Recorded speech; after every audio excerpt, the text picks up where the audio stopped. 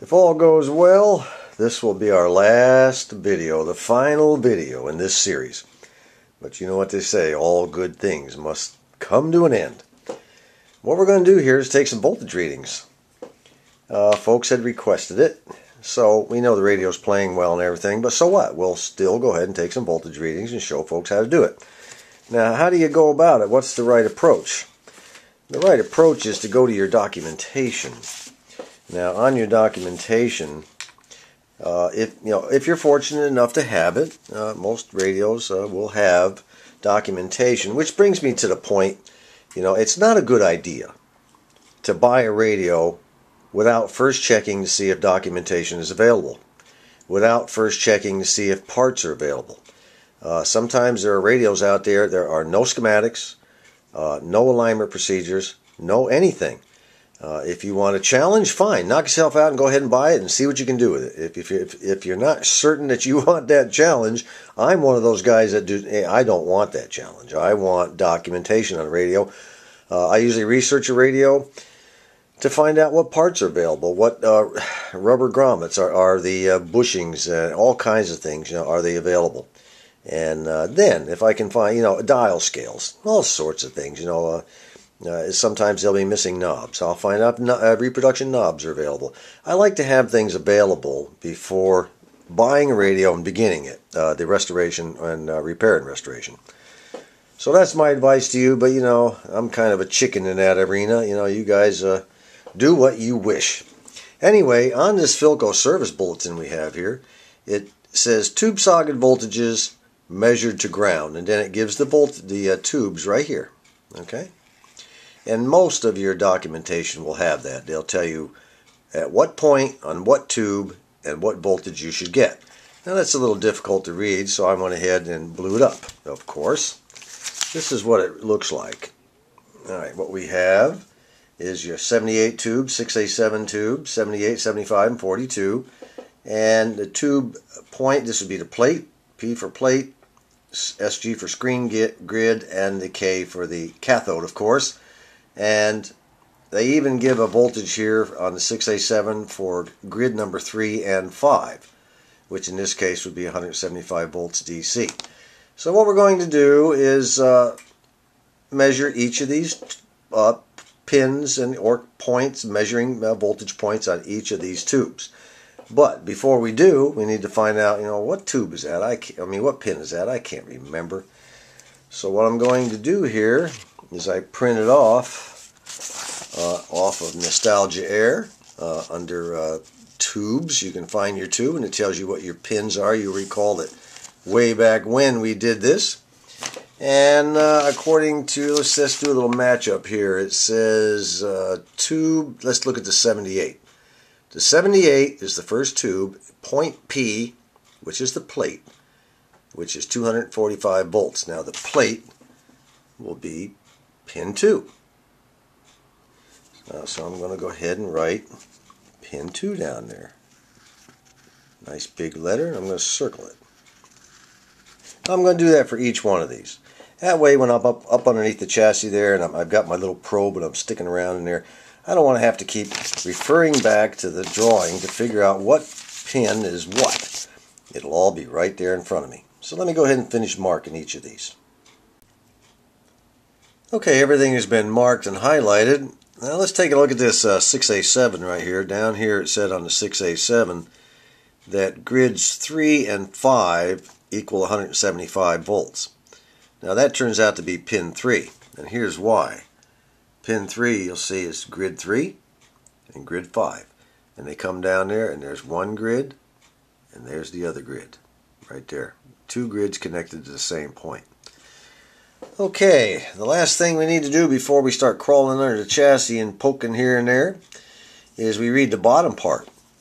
We're pretty much done with all this. Let me get this out of our way. And we're pretty much done with this service and bulletin right now, this kind of thing. And down here at the bottom it says that they used the Philco Type 025 circuit tester when they did these voltage checks. God, I just threw 5 of those out last week. I can't believe it. I'm going to have to use my digital multimeter now. Anyway, it says you apply the test probes to the underside of the chassis. Now, that's nice to know too. And the volume control needs to be at maximum. The dial has to be set to 55. And the waveband switch counterclockwise all the way. And then you use figure 1 for the test points, which was this right here. It's just a drawing that shows you which tube is which and where it's laid out in the chassis. But we don't need that because ours is already marked. And we already have the pins marked up here. And then it says you're supposed to have a line voltage of 115 volts. Now, we're going to have, I think, a line voltage of a little less than 115, and I'll tell you why. You'll recall, if you've been following this, let me get this out of the way here. If you'll recall, if you followed along with this restoration, you'll remember that I took one of these little power resistors. It was a 20 ohm, 25 watter, and I stuck it in the line right there in the primer, in the primary of the transformer line. I stuck it right in there like that to cut down on the voltage. And I also put a fuse behind it. So what we're going to have to do is measure on each, I want to measure on each side of that to show you how that's done. Now that resistor, we'll go ahead and just show it in here like this. There's the resistor, and I put a fuse right here like this. So there's our fuse. There's our fuse, and there's our resistor. So what I'm going to do is I'm going to put the first probe on this side of the power line, and I'll test on this side of the resistor and see what voltage we get. And that'll be the wall voltage coming out of the socket. Then we'll move up. We'll leave this one where it's at, and we'll move up to this side of the resistor and find out how much voltage we have then. Again, this will be AC, since this is coming out of the wall and it is the primary. So we'll test on both sides of the resistor and see just how much voltage the resistor has eliminated. I think it's probably going to be a little less than 115, hopefully. Okay, things are pretty well set up. I've got the negative lead of my multimeter connected to this black line right here that comes out of the power cord. The other line comes out of the power cord here and goes down to the fuse. So let's touch the fuse and find out how much voltage we got coming in that line. Here we go. Let me see if I can get my probe down to it. There we go. Let's watch our meter. Oops.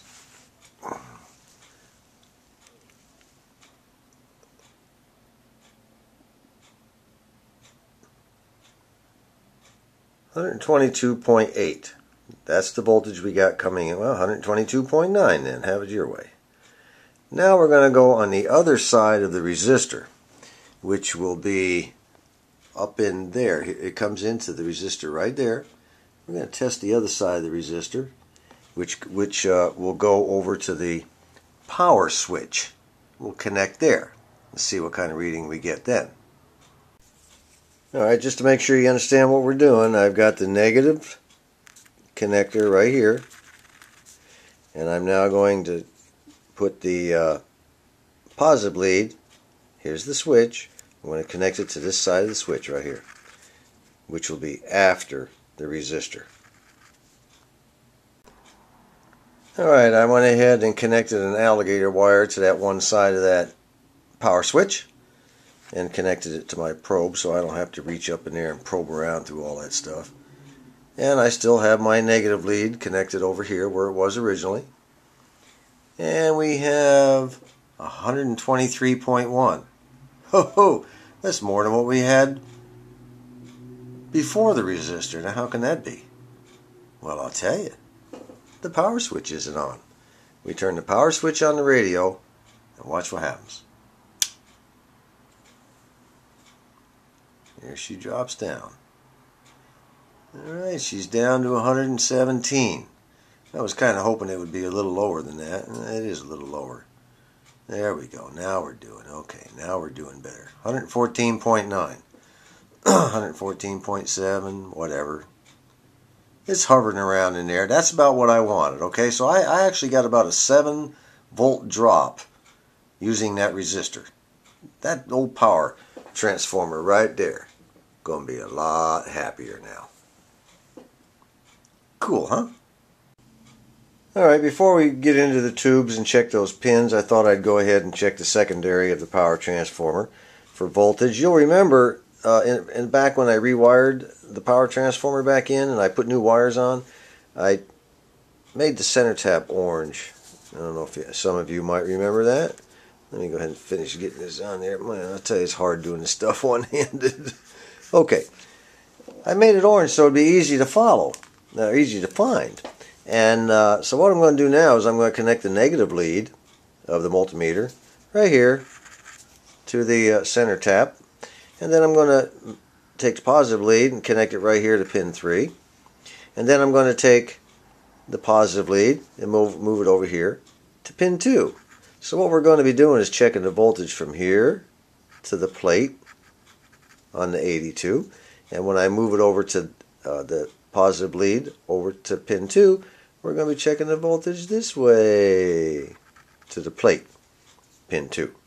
So let's do that. Alright, I've got the negative lead right here connected to the orange wire, which is our center tap. And I will now take my positive probe and touch it to pin 2, which would be that one right there, and pin 3, which would be that one right there, and we'll see what kind of readings we get over here. We are on the AC scale. So let me go ahead and touch this one first and see what happens.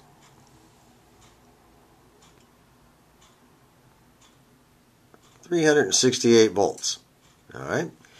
Now let's touch the other pin. Now these are the two small pins, okay? We'll touch this one. We got 368 on the first and 360, my goodness, 368 on the second. Wow, that's kind of interesting. How about that? Identical readings.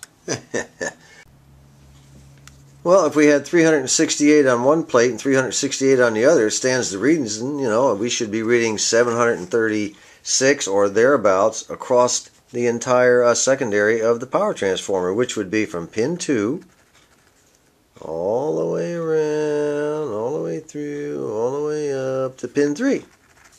We should get somewhere around 736.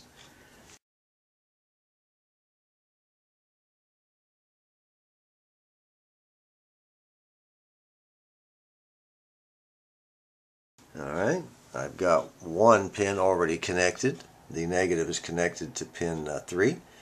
Let me get this multimeter in a little better place where we can see it easier. Alright, now let's go ahead and touch it and see how close we get to 736.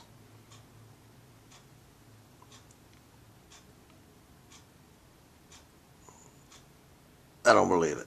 735, 736. Bingo! Oh, now it's going to drop down a little bit. Don't ask me why. Tube conduction, maybe. I don't know. Anyway, that's pretty good. 736. Well, I can already see this is going to take more than one video to do because there's some information I really do want to pass on to those who are just starting out or have a radio and would like to start working on it. And before we get to the tube pin readings, let's take a look at the schematic. When you look at a schematic, you're looking at the bottom of the radio. Okay? Schematic, bottom of the radio. Now this is not a hard and fast rule. I think it was a Spartan I worked on one time. The tube pins were numbered backward. Were connected backward from what showed on the schematic. So I started asking a few questions of some people, and they said, yeah, once in a while you run into a radio where the tube sockets are numbered as if you're looking at them from the top of the chassis. So keep that in mind.